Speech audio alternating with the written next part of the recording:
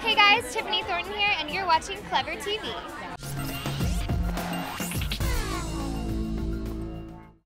All right, so you're on break from the show right now, right? Yes, we just wrapped second season. We did 26 episodes, and we were filming since November, so I can't believe I actually, tomorrow I have a whole day off, and I haven't had a whole 24 hours off in a lot of months, so I'm excited.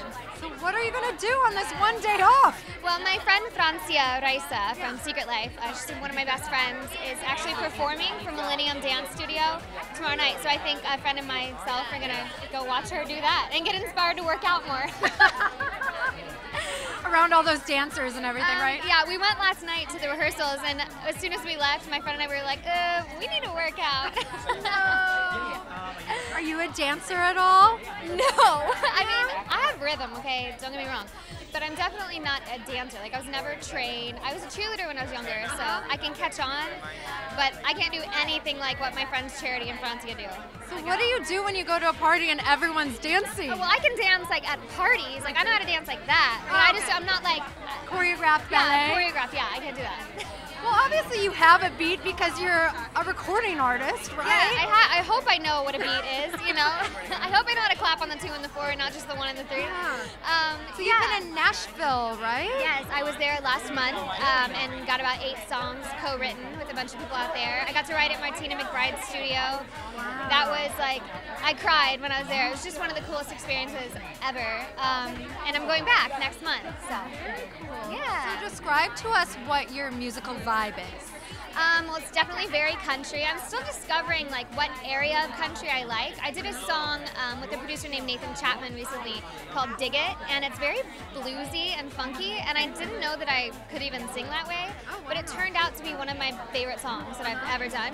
So we might go in a more bluesy country direction. The only thing I don't do is rock, because I just can't do it. I don't have a powerhouse voice. Demi could sing her butt off in rock music left and right, but she can also do a lot of other things.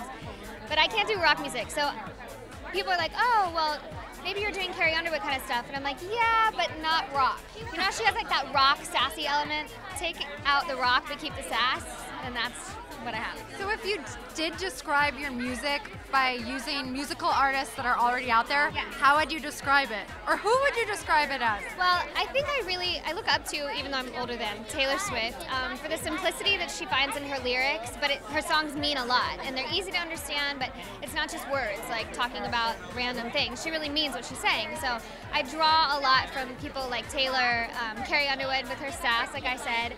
I love Miranda Lambert, Lady Annabella, Kelly Pickler. I kind of try to pull from everyone that I can.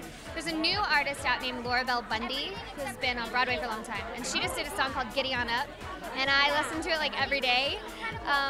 So it's hard because I don't want to be like any other artist, but I definitely would love to be like the next Faith Hill. That would be wonderful. Oh, that would be amazing. But who doesn't, right? I don't even sing, and I would love to be the next Faith Hill. Yes, exactly. Awesome. Well, thank you. It was nice to see you.